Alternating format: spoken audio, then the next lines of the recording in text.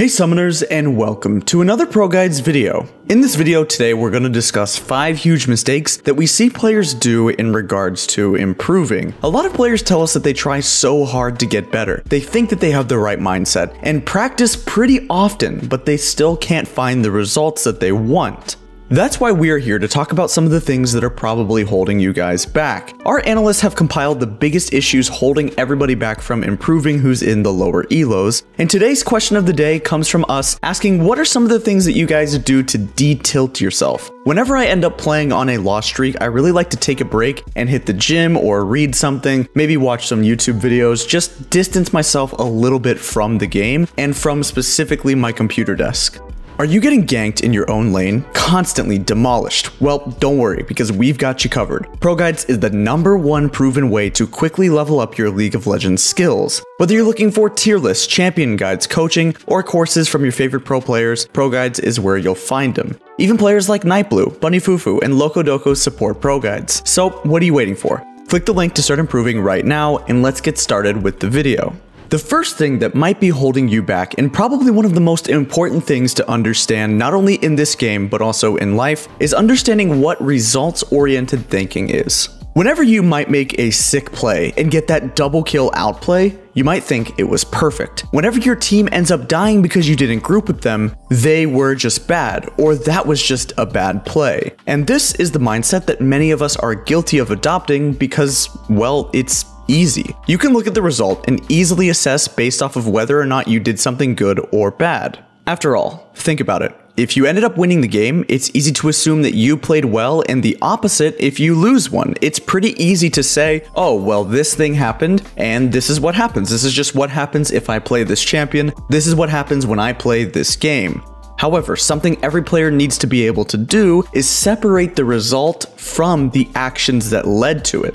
Let's retrain our thoughts and think back to those first 2 examples. What if the only reason that you got that double kill was because one of your opponents forgot that they had their flash up?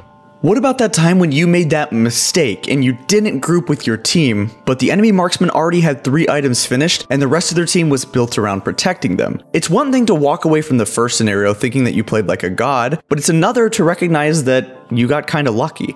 The second case is a bit harder because it takes more general knowledge and ability to judge an entire scenario than simply saying, oh, well, regardless of what happens, you just didn't do the right thing. You have to think about this way because you need to do this in order to get good at the game. We've established that results-oriented thinking is bad, so what's the correct way to think about things? Well, there's kind of 2 mindsets. Number 1 is goal-oriented thinking, and the other is objective-based thinking. By replacing results-oriented thinking with one or even both of these, you will without a doubt see some improvement.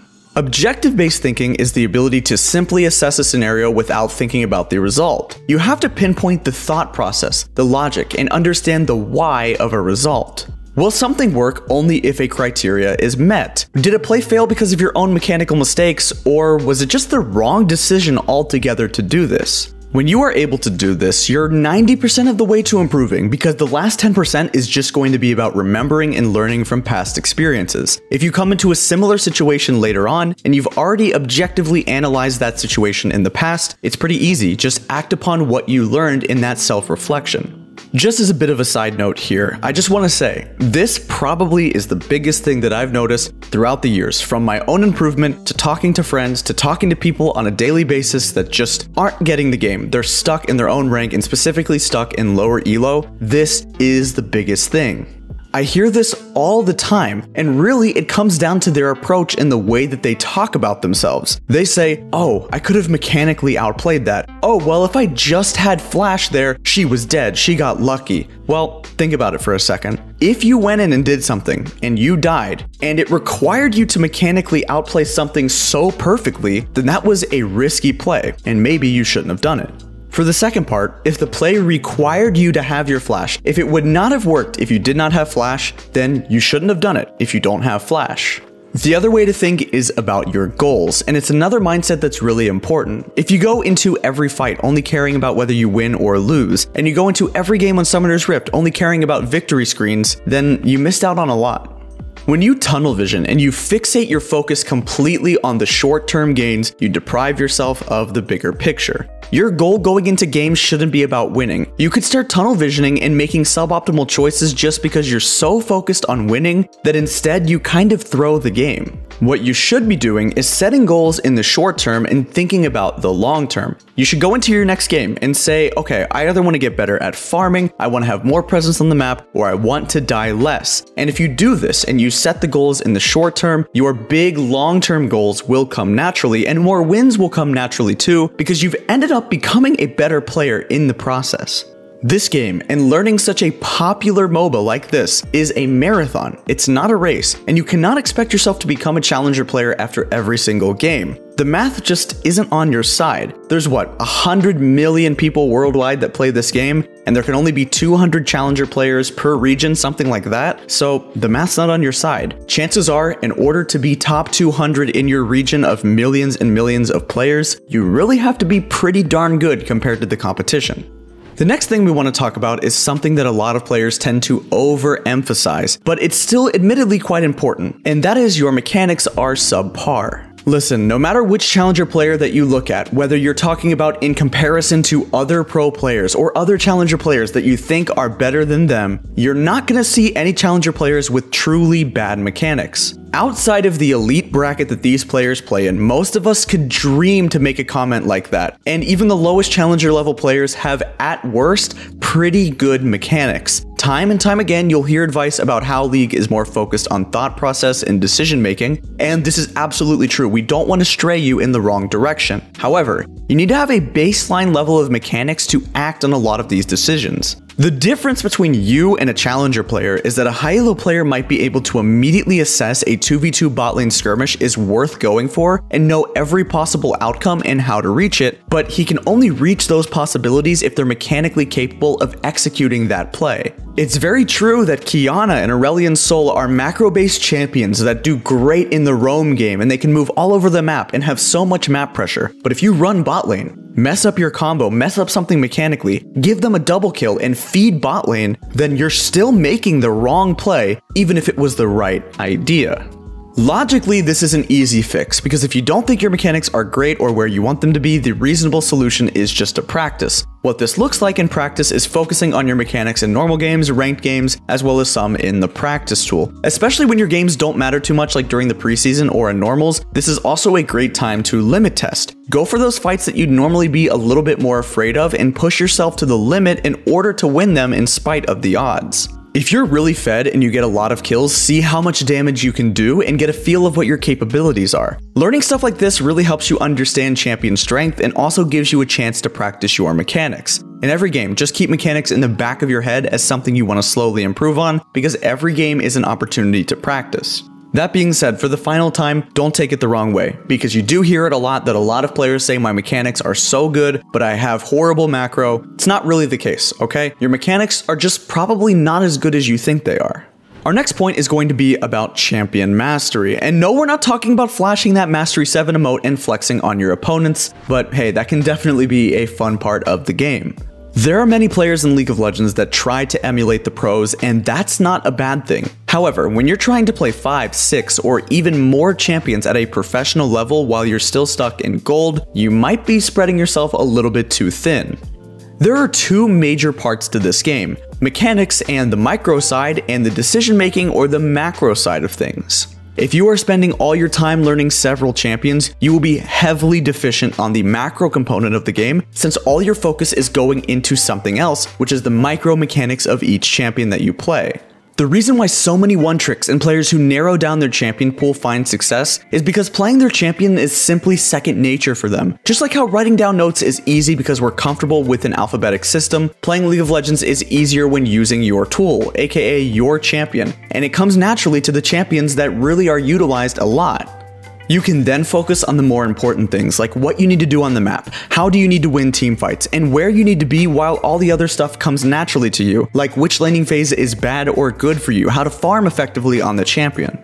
Another reason this is crucial is that the specialization is much more important up until a certain point. Even if you're in an unfavorable matchup, you won't get abused to the maximum extent if you can play your champion better than the enemy can play their champion. One-tricks can even catch out professional players by surprise by cheesing them since they're more knowledgeable about specific matchups and specific power spikes. For the vast majority of players, they will find more value out of mastering a champion than first timing a counterpick. Now, if you're a high-elo player who is comfortable on counterpicking a matchup because of experience and practice, that's a little bit different, but until then, you're still best at improving and hitting the skill ceiling on a couple of different champions that you enjoy playing, rather than spreading yourself so thin and saying that you can play everything. Fourth, we want to talk about reviewing games and learning from mistakes. We brushed over this when we talked about mindset at the beginning of the video, but mindset does not mean that much if you aren't reviewing or learning from your games. The whole point of a goal-oriented or objective mindset is so that you can be open-minded enough to learn from your own mistakes. When your biggest goal is to improve, you have to be able to forgive yourself from mistakes and be willing to look at not only the good stuff, but the bad and the ugly as well. While our analysts do have some disagreements here and there over reviewing your games, the bottom line is that you have to learn from your mistakes. When you die, you need to ask yourself why that happened, and think about it as objectively as you can. Everything matters. Everything is a sequence. If you took a hit that killed you and the final hit that executed you lost you the 1v1, you have to think back to those trades that you took a couple minutes ago. Maybe in some cases you are going to be a quick learner who can make mental notes and tell yourself what is and what isn't correct, but to say that reviewing your games altogether is useless, that might be a bit cocky.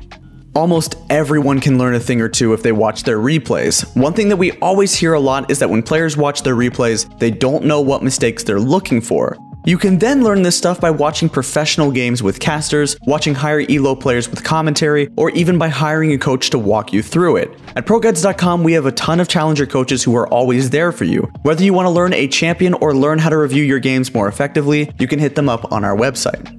With that said, we are all bound to make mistakes. Once you can identify those mistakes, you need to learn from them and not make them again. This might not happen in one game, but you might have it happen in the next game after that, every now and then, or even pretty often. It just depends. You may find that after reviewing a game and beating yourself up for a mistake that you made, you might see some mistakes again a couple of games later, so be conscious of this and don't hate yourself for it. Habits are a hard thing to build and even harder to break. You'll need to constantly remind yourself, take notes or use sticky notes to help stick with it, and work through to forge some new habits that'll help you improve.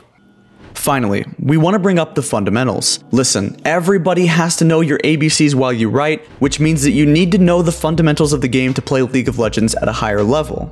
When you watch your favorite streamers, high-elo players, or professional players, what do you see? Well, you probably see them having an easy time. It seems like they always play well, and they know what they're doing, and they make their champions seem super OP. What's easily overlooked, however, is that not every moment of practice and the build up to this point in their play was always a highlight reel. A lot of it was simple stuff like practicing farming, applying game knowledge, studying their replays, and practicing other simple concepts over and over again.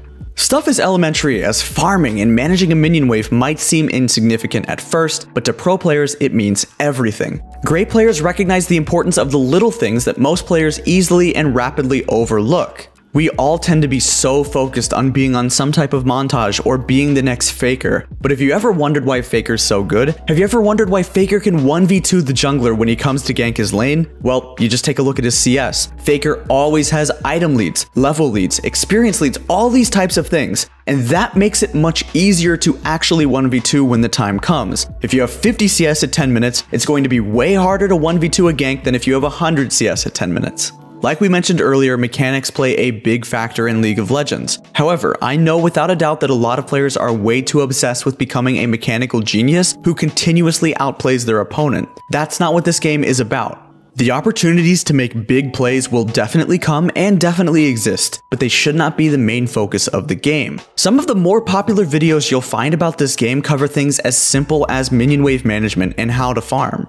When you genuinely ask high-elo players for advice and how you can get better at the game, a lot of times they will answer something very generic, like learn to manage the waves better, don't die for free, and play OP champions. But no, you're not missing out on something. It's not some secret formula or some special genetic. These little things matter so much, and if you want to climb to the top, it's something that you have to accept as an absolute truth. The fundamentals matter, playing meta champions matter, and improvement matters. That concludes this episode of Challenger Tips. Thank you guys very much for watching, and we always really appreciate the support that you guys give us. Make sure to check out our YouTube channel and ProGuides.com, where we have so much content dedicated to help you guys level up your gameplay and push for your goals for Season 10. Until next time, good luck on the Rift, and I hope you guys are ready for next season, which is just around the corner. We know that we will be here.